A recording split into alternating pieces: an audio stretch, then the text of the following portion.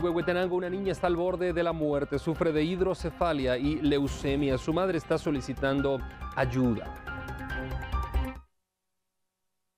Es Dulce Carolina Sales Gregorio, de 4 años, quien es originaria de la aldea Chejoj del municipio de San Sebastián, Huehuetenango, y padece de hidrocefalia y leucemia, enfermedades que la tienen al borde de la muerte, según lo indica su progenitora, quien con lágrimas solicita ayuda de la población, ya que ellos son de escasos recursos económicos.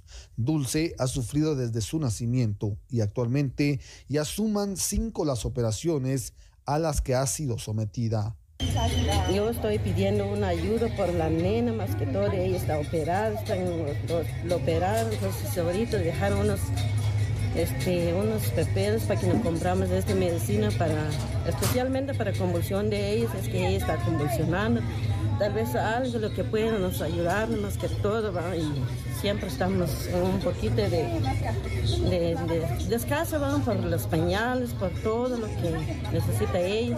Ella está operada, tiene 5 operaciones, le operaron su columna y le operaron la cabecita, entonces nosotros necesitamos eso. De repente algo le toca en su corazón, más que todo, ¿va? De repente nos ayuda con esas situación, lo que llevamos nosotros, la mitad del cuerpo, ella está muerta, dicen los doctores, pero ahí vamos con ella, estamos luchando, de repente algo nos ayuda con